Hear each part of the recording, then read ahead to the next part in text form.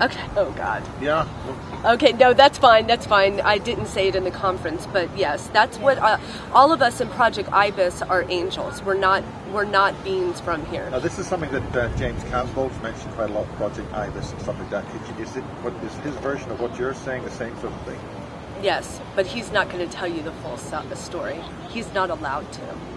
Are you allowed to? I probably shouldn't. But I've blabbed so much already that I'm in enough danger now, so it doesn't matter. My drive home is going to be so precarious, you know. Why don't you just tell me about the whole Project Ibis thing and nobody else will find out? Anybody else? Nobody. Just you can sneak it down. Okay. God put about 40-something, like, I think the number's 42, but you'd have to ask James Casbolt to make sure. In which I don't. case, Hitchhiker's Guide to the Galaxy does have a secret number, 42. Oh, well, there you go. Okay, and we're all angels. Some of us, there's a few of them that are archangels. There's an archangel over and above all of us that walks the earth and walked into the summit. And you know who he was. I do. Well, yes, James Casbolt is our leader. Right. He is the top archangel over all of us in Ibis. And that is why his presence is so mighty when he walks into any room. You know, So when I start giving him a hard time and saying sarcastic things to him, so trying to be a bit sneaky, I'm playing with a bit of fire, do you think?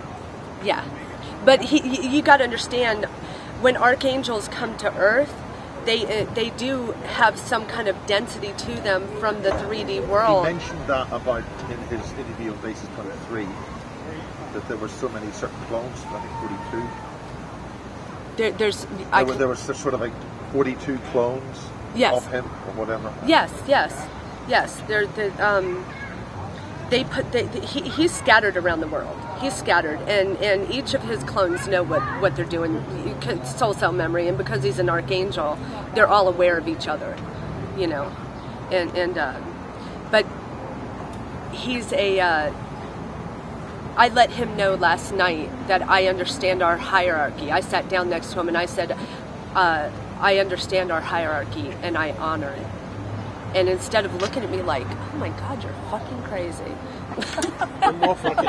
I looked at him and I thought, I told him that, and then I thought, you know, he's going to look at me and think, you're crazy for saying that. But he looked at me and he goes, thank you. I acknowledged my boss, and my boss thanked me for it. So how are we going to save ourselves